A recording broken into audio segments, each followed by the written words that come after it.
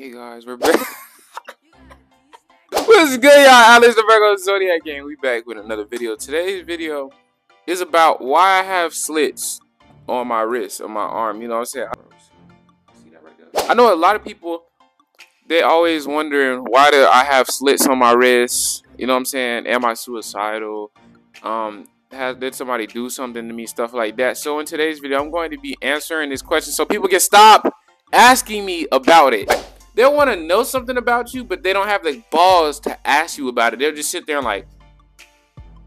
Anyways, look, bro, I'm AlexTheVirgo. Like and subscribe, and I just want to take the time to thank all my fans. I'm gonna see y'all. Let's get it. This happened to me whenever I was in the 7th grade. Oh hell no! My birthday is September 14th for all you who don't know. So it was around September, early September. I want to say September 6th or 7th. And as a kid, my mom would take me and my sister on a lot of road trips. Like, we would always drive to, like, Pennsylvania, since that's where our family's from. Or we would drive to Savannah, Georgia a lot of the times. Or North Carolina. I guess my mom randomly decided she wanted to go on a trip to Pennsylvania. We went to Pennsylvania. So, Pennsylvania from South Carolina, we lived in Somerville, South Carolina at the time, was about, I want to say 9 to 10 hours away from that exact location. 9 to 10 hour drive is not a short drive, y'all boy. Like, if you ever drove in 9 to 10 hours in a car, no stopping at no hotels, and you gotta pee in a cup. Also, let me tell y'all, bro, this same road trip, I believe, I peed in a McDonald's cup because we couldn't stop. And tell me why. I fell asleep. I woke up. I was thirsty as shit. Without thinking, I drunk from the cup. And I ended up drinking some of my own pee, bro.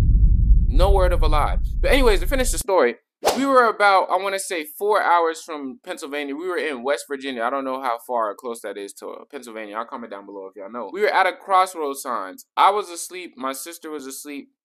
And my cousin that was also riding with us was asleep. But my mom was up driving because, you know, she can stay up and drive that long. I don't know how. I fall asleep on car rides easy. I guess we were at a light, and it was our turn to pull forward and go. But the tractor trailer, because, you know, it's at night. It was like 3 in the morning. Maybe the guy was a little drunk, a little high, or maybe he was just out of it, or just a complete dick. Who knows? He was driving forward when he wasn't supposed to be going at this crossroad, and we were supposed to be going. So we ended up T-boning this guy, and he was in a CDL 250,000 pound truck. You get what I'm saying? So when we ran into this guy in our Chrysler 300, our car was destroyed. Like, we literally went forward in the whole car.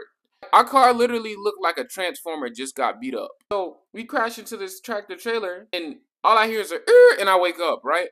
I wake up, I'm looking around me, and I just see dust, bro.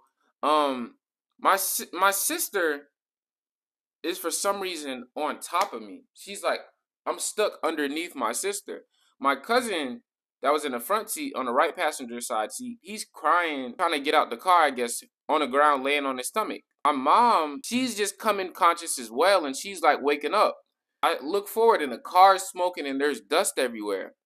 My mom, she's trying to get help. She's yelling for people, telling people to come over, and she's trying to make sure me and my sister can get out the car before herself. That's crazy how my mom, like, when it came down to it, she was ready to save us first before herself. That's why I love her to death, and I'd do anything for her. But she was trying to get me and my sister out the car first. I'm yelling to tell my sister, like, her name, my sister's name is Saya. I'm like, Saya, get up, because my arm was hurting. You get what I'm saying? My arm was hurting. So I'm telling Saya, I'm like, Saya, get up, Saya, get up. I'm trying to tell her to, like, get up because my arm, she's killing my arm right now. My arm feels terrible because, like, I guess in the crash, since I don't know if she had a seatbelt on or if she was wearing it weird, but she went flying to the right and, like, landed on me. So, you know, I'm telling her to, like, get up. I'm trying to tell her to get up, get up, get up. And eventually these people come that were on the road as well, and they cut me and my sister out from our seatbelts. We get out the car.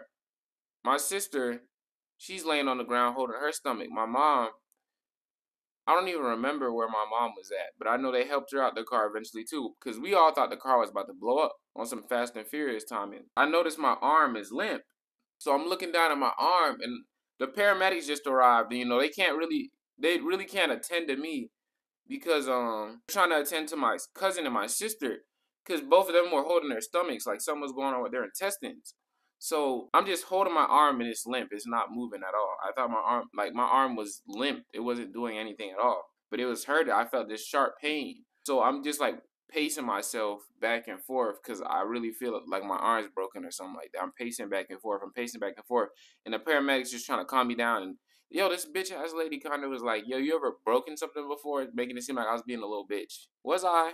I don't know. That shit hurt though, nigga. And a helicopter came and picked up my sister and my cousin because it came to find out after giving them x-rays that they both had a ruptured small intestines that needed to be removed. Since the seatbelts, when they were in their seatbelts, that initial jerk forward ruptured their whole small intestines, both of them. So they both needed immediate care because they had internal bleeding.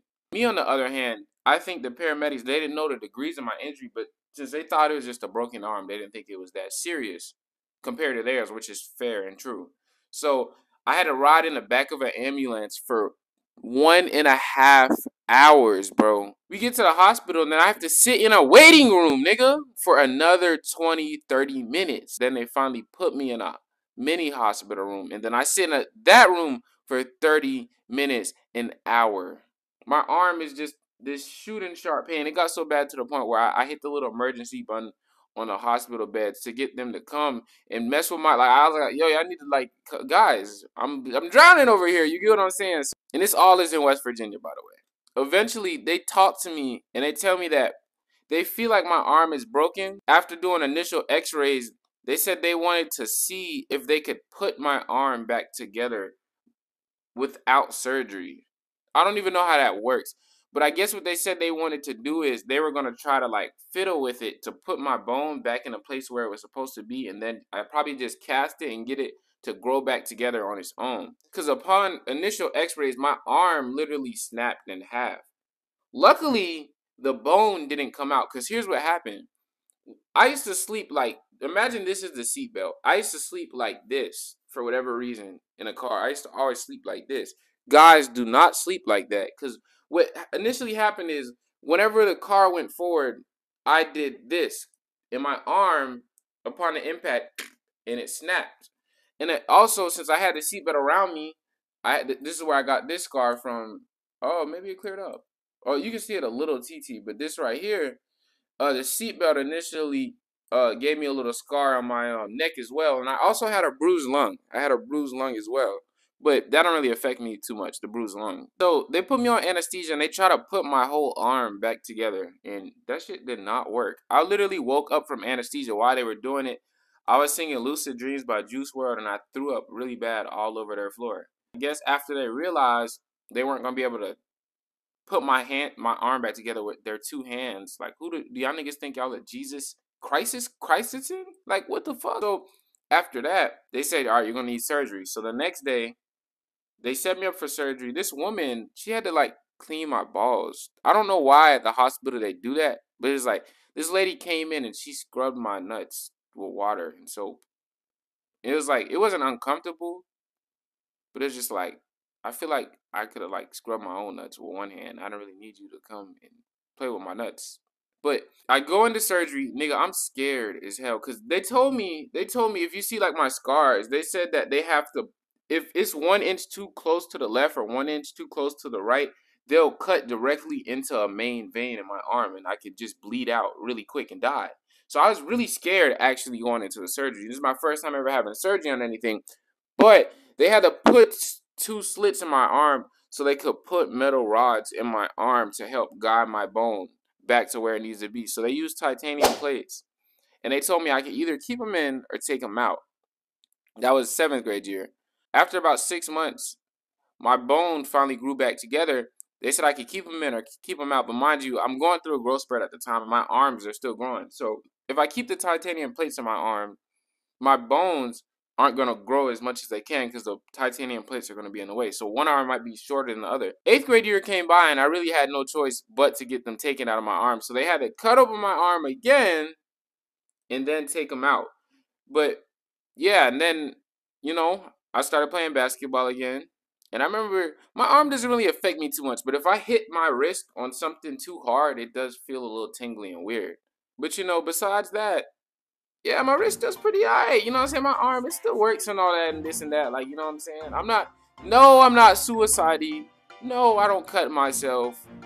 And no, nobody's like with me or nothing like that. It's nothing like that for all you wondering.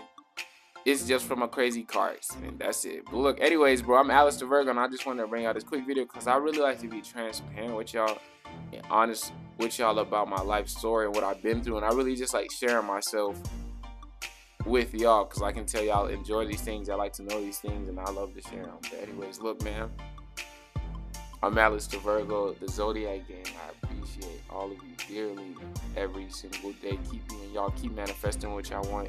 Keep being who y'all are, keep loving yourselves, and keep doing the right thing and being great people. Anyways, though, look, I'm AlexTheVirgo. I'm finna go and edit these videos and post them for y'all. I'll see y'all in the next one.